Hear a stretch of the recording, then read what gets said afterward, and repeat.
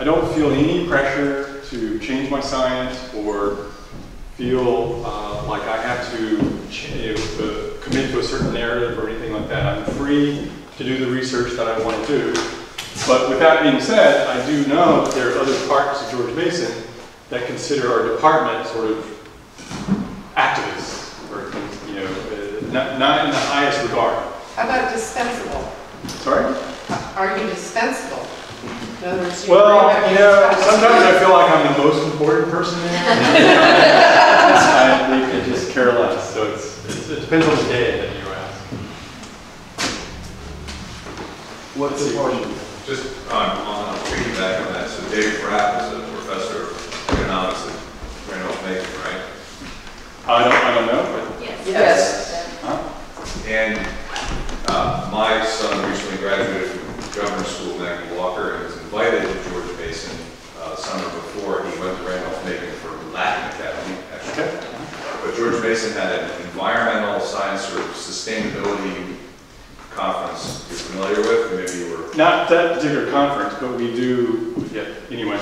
Do you have a specific question? Yeah, the specific question is, do those kinds of conferences draw people from across the spectrum? I won't maybe go as far as deniers, but those who are on one side of the spectrum to the other. So you have differing opinions, or primarily is George Mason sponsoring that from within, say, your department where you're firmly on this side? So I can't really speak to that because I don't know for sure, but my experience in being involved with some of those activities is you generally tend to bring people who agree with you. So I suspect that there are very few kind of skeptics here. If there are, I welcome you. So, but my experience is when we give these kind of talks, it tends to be predominantly people who already agree. What are your experiences like with climate deniers? Do you encounter a lot of them? Are you able to convert anybody? So I would say I've never converted. No, my experience is most people want to learn. And so I find that if people have real questions, you just engage with them and speak more of this. So I don't interact as much with other people on the panel. But my experience is that when I interact with people who are skeptical, most of them tend to be very earnest. They want to just engage in discussion. Have a, what about this? What about this? Have you thought about this? That kind of discussion. I find they're very open. Is most.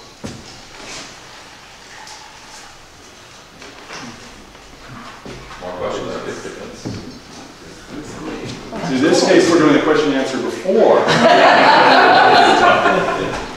What aspect of area is your specialty? So most people don't realize that if you look at the warming that we've had and look at how much CO2 we put in, that scientists believe we should have actually seen a lot more warming than we observed. And the reason that we're not seeing that much warming is because we believe that the aerosols, that when we pollute, we're not only putting carbon in the atmosphere, we're also putting aerosols in the atmosphere. Aerosols are little droplets of water, and they get suspended in the air, and they have a tendency to reflect light. And so that prevents the light from going to the surface, and that ends up cooling the plant. And it turns out we pollute so much that it is actually hidden some of the warming that we expect. So my research has been trying to quantify how much of the cooling has actually been responsible by the aerosols versus how much warming we should have seen. Because I feel like that's really one of the most important numbers for the history of humanity. Because if we knew how much warming we could do in the future, we could make better policy decisions. But the reason we have so much uncertainty is we don't know how much warming has been hidden in the past. So I spend a lot of my time trying to sharpen those estimates. Will you speak to your potential background in math and physics, like on the quantitative side? Will you speak to others with that same similar background who are perhaps challenging some of these conclusions? What's your question again? If you're doing your talk, we'll talk about that question now. people who have the same background as you, that you know, your colleagues in math and physics from the quantitative side and so forth. Do you have colleagues that you know that challenge some of the assumptions or conclusions? Okay. I'm actually going to talk about that. Yeah, perfect. Okay, great. Thank you. All right, so I'm going to go ahead. So what am I going to show you in this talk? I'm going to show you three major things. The Earth is warming. We believe it's due to man. And that there's no real scientific reason to believe that the future impact won't be costly overall. First thing I want to get across is that there's overwhelming consensus on the science behind it. And this goes to your question, do I have colleagues who doubt the science and so forth? There have been several surveys where they've tried to do this systematically, and the number comes around 97% among the climate scientists who actually study this field agree that the Earth is warming and it's mostly due to man. And that's my experience when I go to conferences. It's certainly my experience in my own department. It's very rare to find someone who would disagree with those two points. There are, of course, as a scientist, we're always arguing and debating and looking at data more closely. So they're not doubting the overall point that there's been warming and it's due to man. And you'll see many people try to argue it's not really 97%, it's actually thousands of scientists who disagree. And that's just not true. And if you systematically go through that, there's very nice work with political fact checkers, because politicians will sometimes doubt this, and then fact checkers will investigate this. And they actually do a pretty nice job showing all the reasons why this number is pretty solid. It's also true that most major governmental and scientific institutes that deal with the Earth and climate agree that the Earth is warming due to man. That includes the United Nations, the National Academy of Sciences, the Royal Society, and then the Academy of Sciences of different countries, China, France, Russia, Japan, and including our own government agencies, NOAA and NASA. So you may have heard something called climate gates, where it refers to this incident in which emails were stolen in 2009, and it supposedly showed scientists engaging in a nefarious activity of hiding data, and so forth. Well, that was 8 years ago, and there have been 8 independent investigations of that, and none of them have found any evidence of fraud or scientific misconduct. And here's a quote from the Department of Commerce Inspector General: "No evidence that NOAA inappropriately manipulated data." So none of that is true. So let me get to the evidence that the Earth is warming.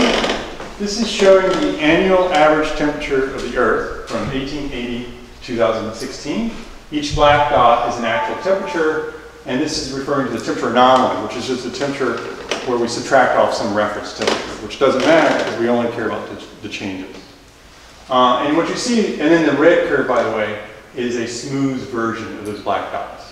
And what you see is that over the past 130 years, the temperature has been rising. You may have heard something like the global warming stopped in the past 17 years or something. That's referring to the fact that this red curve leveled off for about 15 years. But you can see what happens in the last 3 years is that we set records for each of those 3 years. And that's exactly what scientists have predicted, by the way, is that the reigning theory about why, by the way, you can see that this occurred several times in the past. There's a period of about a decade where the temperature didn't continue to rise. And the argument and the explanation is that the Earth, you can already see there's variability here. It's not a smooth curve. And it turns out some of that variability can persist for 5 or 10 years. And so the explanation for that was that it's this kind of variability. But the nature of that variability is that what's happening is that some of the heat gets buried into the ocean. But because the ocean has these circulations, sometimes that heat will come back out. And so the prediction was eventually it would come back out and we'd see super warming. And that's actually what you see, is that this rate of warming here is faster than what you see in the past. But that's not our only evidence for climate change. It comes from other multiple independent indicators. And here I'm showing a few of them on this figure here. Each panel here is showing some time series or some data from 1850 to 2010.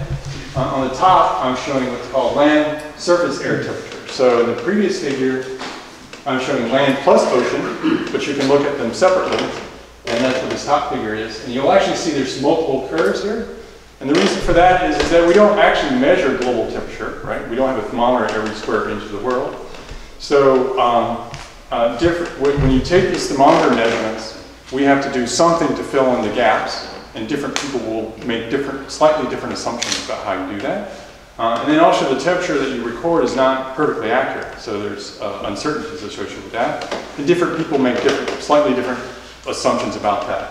And here, what I've done here is plot them all on top of each other, and you see that they're all agree with each other. So different people will look at the same data and pretty much agree that there's global warming. The next one here is sea surface temperature. So this is a very different temperature data set. For the land area, you have a thermometer out laying on the ground, you have a tripod, and there's a thermometer being held. For the ocean, you actually stick a thermometer in the water. So it's a very different data set, completely different. Different people, different thermometers. But still, you can see there's warming in there. Marine air temperature, again, this is a thermometer on a boat, and you're recording the temperature maybe 2 meters above the surface. Did you have a question? Yeah, how do you get historical data on water temperatures? Ships in the past 100 years, it's a part of the nautical history, is as ships go out, they will take measurements about the currents and the temperature of the water they're in. And we actually go back and extract them, and they're scientists who love going into these archives, and they flip through these old pages where they actually measure them, and that's part of that data that goes into it. Sea level. So very basic property of water is if you warm it, it expands. So you all know that if you have a freezing spell and the pipes freeze and then it warms and thaws, then your pipes tend to burst. That's because the water's expanding. So if there's global warming, you would expect sea level to rise because the water's just expanding. And this is exactly what we observed. Arctic sea ice. So in the Arctic, the ice lays on water and the water's warming. So as the water warms, you'd expect the ice to melt. And so this is several different data sets all agree that since the 1950s, there's been rapid decrease in the amount of Arctic sea ice. This top right figure, something called tropospheric temperature, is the temperature of the whole column above you. So from here to about 35,000 feet above. And this is based on balloons and satellites and so forth. So if you do Google searches or if you keep up with the controversies, you may have heard that there is a discrepancy between satellite measurements and ground-based measurements. Well, it turns out that the satellites turned out to be wrong. There was bugs, and then when you correct for that, now the measurements are more or less consistent with each other. And they all agree that there's a warming. The next here is heat content, which is the average temperature in the upper 700 meters of the ocean. So there you take a thermometer and actually measure the whole column of water, and you average all that up. And again, if there's global warming, you expect the whole column to warm up, and that's exactly what you see. Acidic humidity is also going up, so warm air carries more moisture. So you can measure the moisture directly, and then you can record to see if it's increasing. That's also increasing. This is snow cover. So as you know in your daily experience, snow cover is a very erratic thing. You can have years with no snow, and others you have a lot of snow. So it's a very noisy data set. So it's not as clear, but still you can see there's a slight decline. And then glacier mass balance. When you have warmer temperatures, the freezing level around mountains goes up, and that will end up melting some of the glaciers on the mountains. So these are all independent data sets, all pointing in the same direction of climate change, global warming. Now the next question is, how do we know that's due to man? So this is the most common question I think I get from my friends is, okay, I agree there's warming, but how do we know it's due to man? Well, another data set I didn't show you is the concentration of carbon dioxide in the atmosphere. This is the red curve is showing the actual measurements of CO2. It's measured in parts per million, and the black curve is a smooth version of that. And you can see that this is starting from 1959, and it started around 320 parts per million at this time period, and then now it's over 400 parts per million. So we've had this steady increase in carbon dioxide. Now, there's no doubt that's due to man. Now, how do I know that? There's a lot of arguments, but I'm not going to go through a lot of those arguments because even climate skeptics don't disagree that the CO2 increase has been due to man. I'll just give you one example. Right now, we know how much CO2 we should be putting in the atmosphere. The amount that you burn in fossil fuel, that's gas and oil, these are sold in barrels, is a very closely tracked commodity. And you can be sure that if America buys a barrel of oil, we're going to burn it. So we know how much CO2 we should be putting in based on how much oil we're burning. And if you add all that up, it turns out the CO2 should be increasing faster than what we observe. So the question is not why is CO2 increasing. The question is why is it not increasing faster? And the answer is that there are other parts of the climate system that are actually absorbing some of that CO2. So we have a certain amount that's coming from fossil fuels. This is measured in petagrams per year. We have 7.8 here. And then when we cut down trees, those trees are no longer taking CO2, so that's effectively increasing the amount of CO2 that stays in the atmosphere. But really what's happening is part of that is going into the land, and part of that is being absorbed by the ocean, by processes we don't fully understand. And it turns out that about half of all the carbon we're putting out in fossil fuels is actually being taken out of the atmosphere by the land processes and the ocean processes. Now, why is the increase in CO2 of concern? I'm sure you all know it's because of the greenhouse effect. And that refers to the fact that we live on a planet where the atmosphere is transparent to solar radiation. So that means the sun shines, the sunlight passes through the atmosphere unperturbed, gets absorbed by the surface, and then gets re-radiated in an infrared radiation. And that's important because the atmosphere does absorb infrared radiation. So it absorbs it, re-radiates it back down, and that ends up warming the planet. So the question you could ask though, okay, I agree that CO2 is increasing, I agree it's due to demand, but is it really that important? After all, 400 parts per million, that's 0.04% of the atmosphere. How do we know that changing 0.04% of the atmosphere is really that important? So for reference, I'm showing now the CO2 for the past 800,000 years. Now how do we know what the CO2 was 1,000 years ago? So the method is very clever. So there's some parts in the world where when the snow falls, it never melts. So Antarctica, for instance, it's so cold that whenever there's a snow, it just stays there because it's so cold. And in the process of falling, it traps some air bubbles. And the next year you get another layer of snow, and it traps new air bubbles. And the next year you get another layer, and it's got new air bubbles. And this process keeps repeating. So we can go to these places now and dig in. These are called ice cores. And you can actually see the layers for each year that the snow fell, and then they have little air bubbles. And so we can extract the air bubbles, and we're literally looking at the air that existed 1,000 years ago. And so we can measure the concentration of CO2 that way. So this is what we get from this particular ice core. It goes back to 800,000 years. And here's the scale here. And you see that over the past 800,000 years, it has fluctuated between around 175 parts per million to about 275 parts per million. So that's a difference of 100 parts per million. And you see where, and let me remind you where we were. We're 400 parts per million. So this is another reason why we're sure the increase in CO2 is due to man, is because nothing like that has happened in the last 800,000 years. That's just another argument why we're sure. Still, I haven't answered the question, how do we know this is important? Still, it's fluctuations of a very small fraction of the atmosphere. Why do we care? So for reference now, I'm showing the temperature that went along with the CO2 change. Now how do we know the temperature? So you can't take that air bubble I talked about, put a thermometer and claim that was the temperature 1,000 years ago. That wouldn't make sense.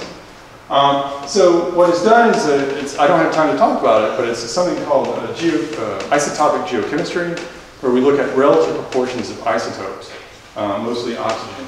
And from that you can infer what the average temperature was in that area.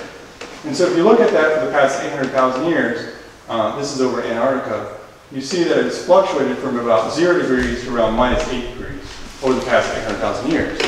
But the most remarkable thing about this is how correlated these two are. If I were to shift one curve onto the other, they would lie almost on top of each other. There's a very strong relationship between those two. Now, if you look closely, you'll see that there's periods where they're warm, and then it decreases and tends to hang around in this cold phase for a while. We have a name for those phases. Those are called ice ages. So the period between today and here is the difference between today and an ice age, and that's a difference of around 8 degrees. So sometimes you'll hear, why do we care if there's a projection for in the future of 3 degrees? Well, the difference between today and an ice age is 8 degrees. So 3 degrees is a pretty significant fraction of that. It's half an ice age, more or less.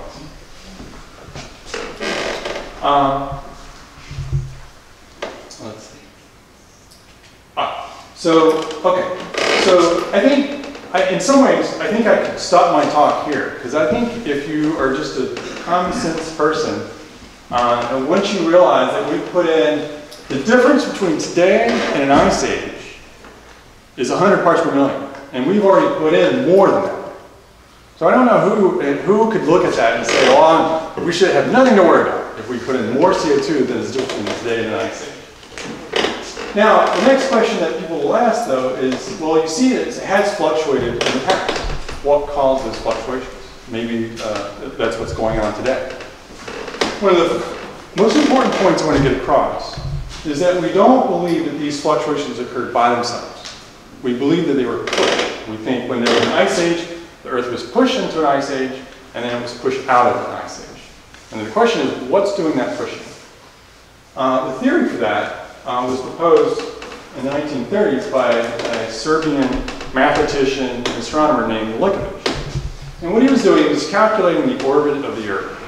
And if you ever took physics, you might know that if the Earth and the Sun were the only two objects in the universe, we know what would happen, and that the Earth would orbit the Sun in an ellipse forever without changing. But we're not the only objects in the universe. Of course, we're in the solar system, there are other planets. In particular, Jupiter is a massive planet. And Jupiter has its own gravitational pull.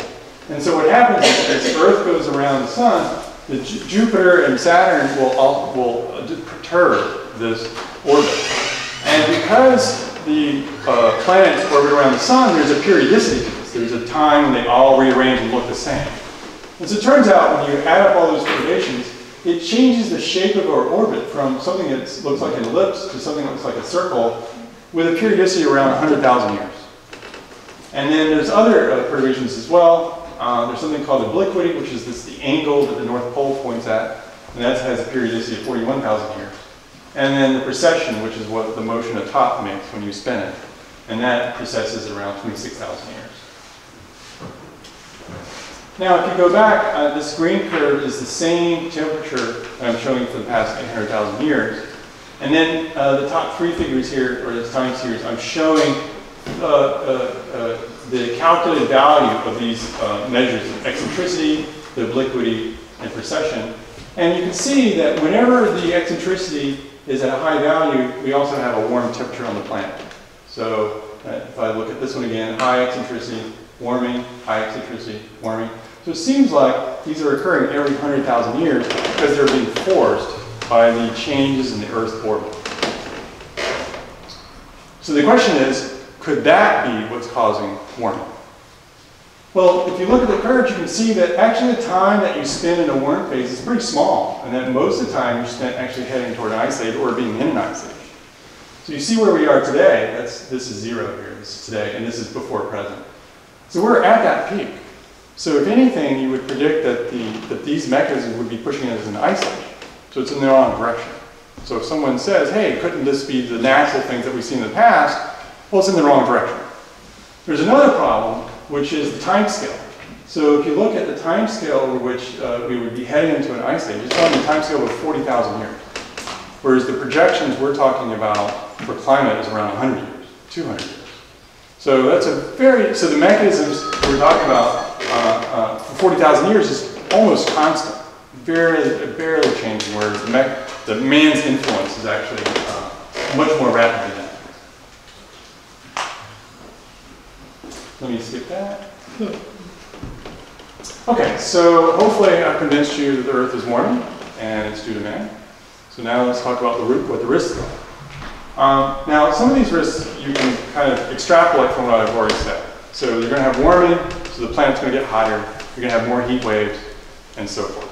Also, when you have warming, the water expands, the sea level will rise. So those are pretty straightforward, pretty solid predictions. I kind of want to discuss some of the things that you might not put together. So one has to do with the water cycle. And one basic thing that we're pretty confident about is that when you're in a if you're in a warmer world, you're going to get more evaporation from the ground. And that's just basic physics. As you warm the air, it can absorb more moisture. And so that has a sucking action. And so we think that there's going to be a tendency to dry out the soil faster as a result of global warming. And that means crops will be more susceptible to drought. So this has been a prediction that's been around for quite a while, that in a warming world you expect to see a higher frequency of droughts, just from this mechanism. However, as you evaporate water, the water goes in the atmosphere actually cannot hold a lot of water. So that water has to come back down. It can't collect water. And so another prediction is that we expect that on a global average, the amount of precipitation will increase, just because you have just more water going into it. And unfortunately, the science is pretty also solid that the form in which this precipitation will come down is in the form of more intense downpours. So it's not just a trade-off of nice evaporation and then nice precipitation. It's nice evaporation and then a downpour all at once. And that's not so good for the soil because you get a lot of runoff. So the soil doesn't have time to absorb that water if the water comes down too fast. As a result, we would expect that most places were going to be more susceptible to drought. Here's a projection from scientists at NASA out to 2095, where you see the blue color are areas where we think that soil moisture will actually go up, and that's mostly because of ice melting or snow melting in that area. And the brown colors are areas where we think the soil moisture will get drier. And so you see over all of the United States, there's a projection that's going to get drier. What's sort of concerning, not sort of, but what is concerning about this projection is that the magnitude of this is so large, you would anticipate that the droughts would be drying larger than those that we've seen in the past 1,000 years. And in terms of how we would deal with that in society, you know, America is a resilient country, but notice that this projection is also all of Mexico is in this dry area. So you would anticipate that on your border you're going to have, in the future, severe droughts, and how comfortable are we with having a country on our border with millions of people experiencing agricultural droughts? Something to think about. Another point that is not stressed in the media, and really should be, is the fact that we're sure the ocean will get more acidic. And the reason we know that is basic chemistry. So carbon dioxide, whenever it gets absorbed by water, turns into carbonic acid. It's a very well understood inorganic chemical reaction. We understand it very well. And as you increase carbon dioxide, that carbon will get into the ocean and make it more acidic. And that decreases the amount of carbonate ion it has, which is used to form carbonate shells. And so the sea life that has shells is going to have more trouble forming those shells in a warming world. And actually, this is a global phenomenon, right? The ocean pH is pretty constant. So as it goes down, it's going to be going down everywhere, becoming more acidic everywhere. And you've probably heard of these stories that are covered where the coral bleaching events that we're seeing now are unprecedented, and we believe is a result of this. And this is a pretty solid prediction. This is not, you may hear scientists are trying to quantify the impact, and it's hard to be quantitative. This is not one of those areas. This is a very well understood inorganic chemistry. Here's a list of other projections. I'm not going to go through this list. I wanted to just put up a slide here that had numbers, and I've ordered it from the areas where we're most confident to areas where we're least confident. So the most confident thing we're projecting is about a 3-degree rise in the next 100 years. Remember, that's about a half an ice age, but the other direction. Sea level, pretty solid prediction, around 3 feet in the next 100 years. Arctic sea ice will be virtually non-existent in the next 100 years. Those are very credible predictions. And the ocean will get more acidic. If I start from the other side, we're anticipating that the number of tropical cyclones will actually not increase, it actually will go down. But the number of intense cyclones will actually go up, we think.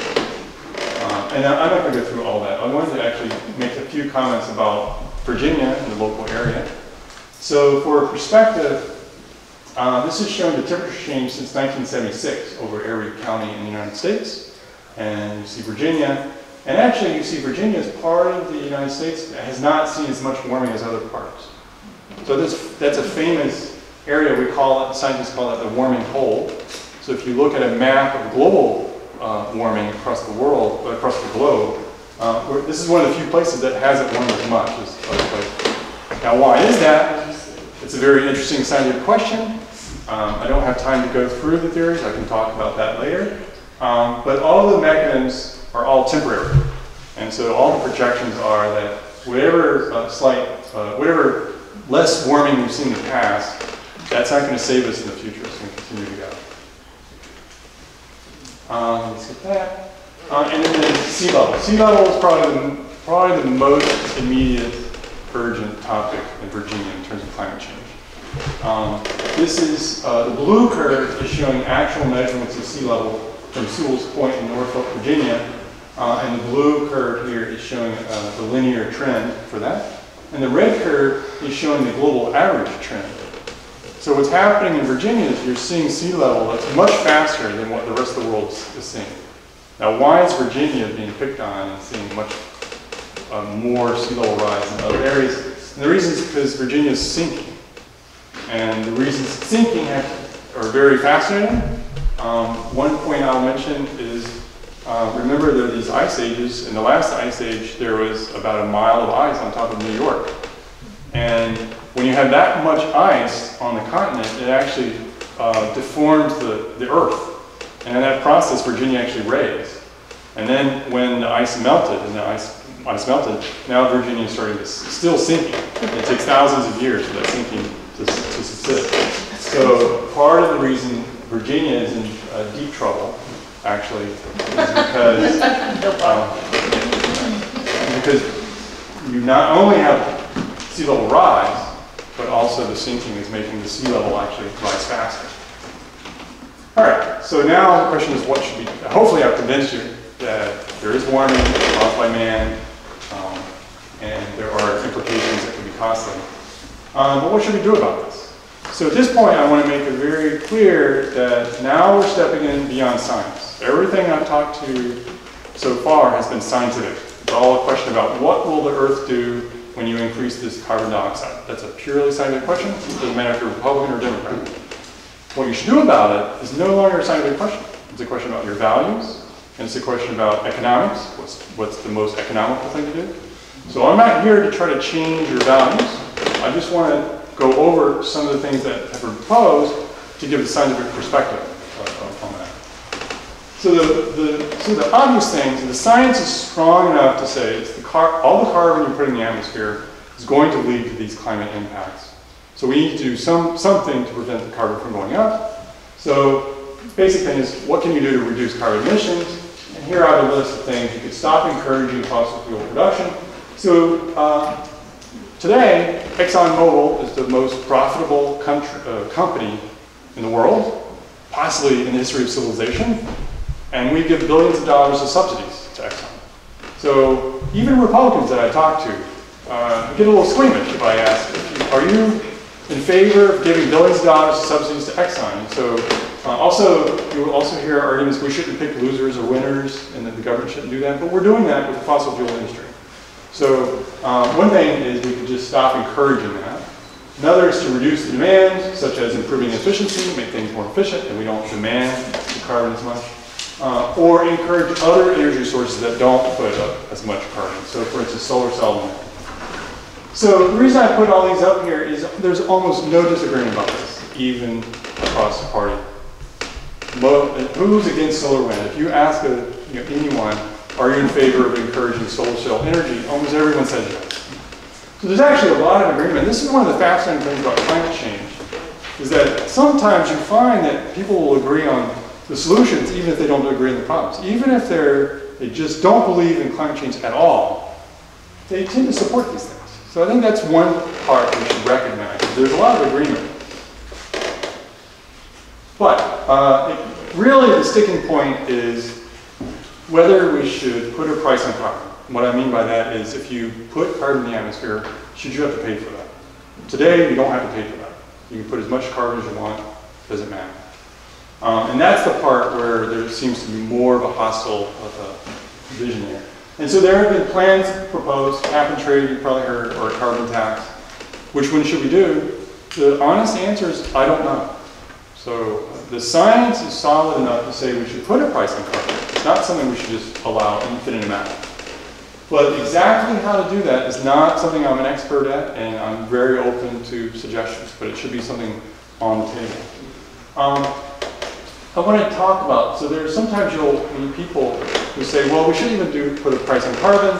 The market system is great, and if you just let the market system solve it, it'll solve all the problems. And I want to make the argument that that's not going to solve this problem. And economists know this very well. This is actually his name. It's called the tragedy of the commons. All right, so suppose you are a business person and you have a factory, and in the process of making something, you have a waste. Almost everything has a waste. And you're allowed to just dump that waste into a river. And now you've done that, but now your competitors have also making the same product, they're competing against you, and they're allowed to pour into the river. And so now, before long, all your competitors are just pouring their waste into the river. Now suppose you look at the river and decide, ooh, that's not a good idea. I don't think I want to keep dumping into the river. Well, now it costs money, extra money, to not dump into the river. Now you've got to trap it, you've got to store it, you've got to ship it somewhere else. That all costs money. At the same time, your competitors don't have to do that.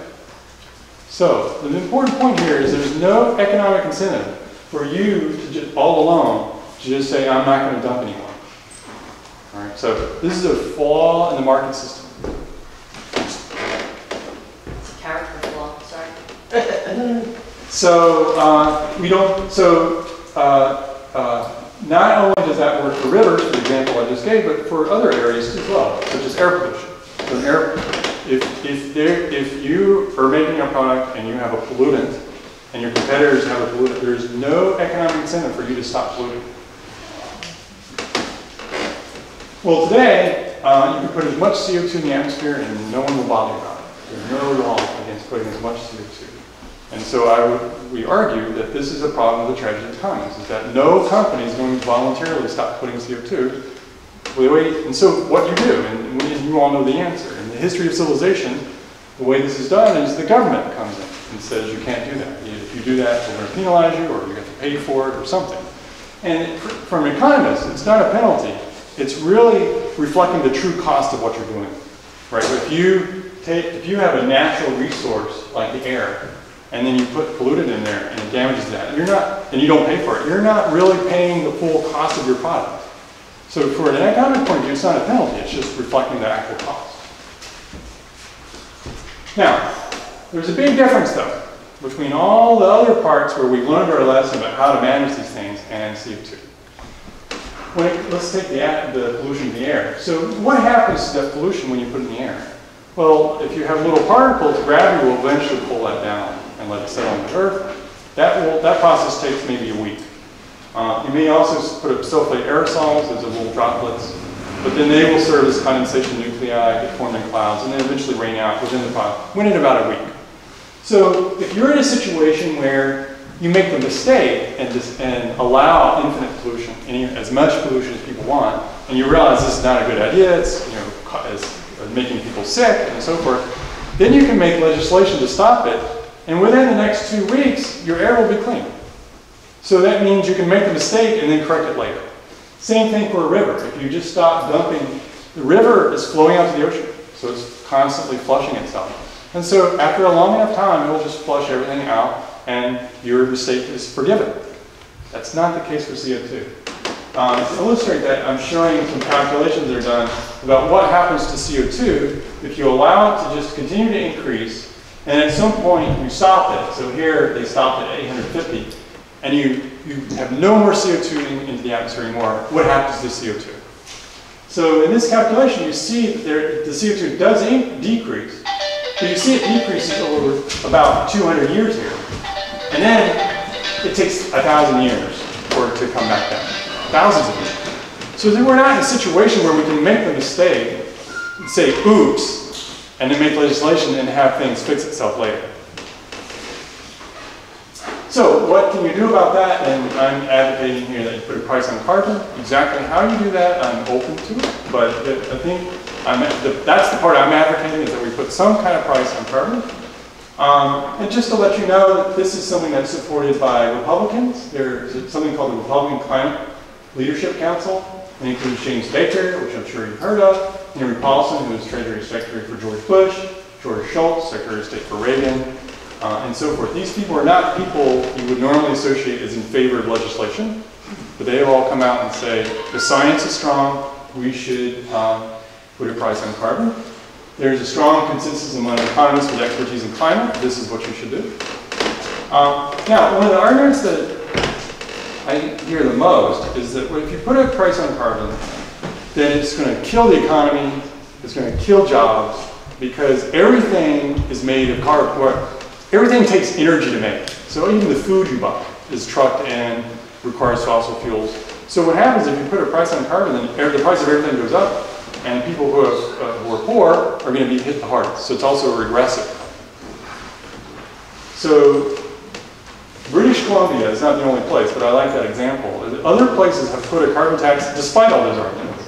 And it has not been the disaster that Republicans have, I hate to use the Republicans here, but it's not the disaster that some have predicted. And the trick that they did that made it popular was they made it revenue neutral. So the idea is everything that had a carbon involved in it was taxed as it came in. That means the government had an extra source of revenue. But then they brought it back to the people in the form of tax breaks or subsidies. And they structured it so it ended up that actually people who were hit the hardest, the poor, they were given the most of the, a larger fraction of subsidies than the rich people. And as a result, it actually worked. It reduced the consumption of carbon in British Columbia. They were able to lower the income tax in British Columbia. And so they had the lowest income tax of any province in Canada. And there's no credible argument that they lost a job or economic growth. If you look this up, there is some dispute about that. But the fact that there's a dispute sort of proves my point that it wasn't the obvious job killer, crushing economic thing that you could do. So this is, I really like this example. It gives an example of where it's actually been done. It didn't have all this negative impact that people claim. And then another point is that this is the kind of thing that I would think that a conservative would support. It's a free market solution, right? You say, I'm going to put a price on carbon, but I'm going to let the market decide how to deal with that. Are they going to sequester it? Are they going to make their machine more efficient? Or are they going to do something? And you're allowing the market to figure this out. It doesn't go to the government.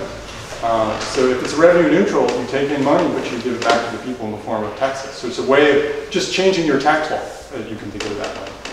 And then in this case, you could actually structure it so it actually increases GDP. So again, people say, well, it'll kill jobs, it'll hurt the economy, it'll decrease the GDP. But actually, it turns out, especially in British Columbia, it ended up increasing GDP. And the reason was because more people got a bigger tax break than the expenses they were having to deal with the tax. I'm probably running out of time, so I want to go a little bit. I think, oh, this is my next slide. Sorry. So another point, you've probably heard of this Paris Accord. 196 countries all decided that we should do something, and now Trump has said, well, maybe we won't do that. Several Fortune 100 companies have written a letter to the Trump administration. Here's the names of some of those companies, saying actually we should stay with the Paris Accord. So these are Fortune 100 companies, not companies that you expect would be in favor of legislation or climate change. And here are some of the arguments they give, and I'll just give a few of them.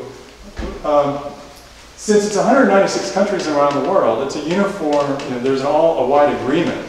And so for one country to be out of that, you're put yourself at risk of being attacked because of that. Also, I hear a lot about we need certainty. We can't have all this uncertainty with administration. Well, if whether you go in or out of the Paris Accord is a subject to whichever president happens to be in, that's a lot of uncertainty. And so these people were saying that we should just, all the other countries are doing it, we should just go in too, and then that way then we can make long-term plans based on that. And so there's a lot of arguments for that. I think I'm just preaching to the choir. So this is my last slide. I'm just reminding you that hopefully I've convinced you that the Earth is warming. It's mostly due to man, and the impacts are probably going to be costly overall. So thanks.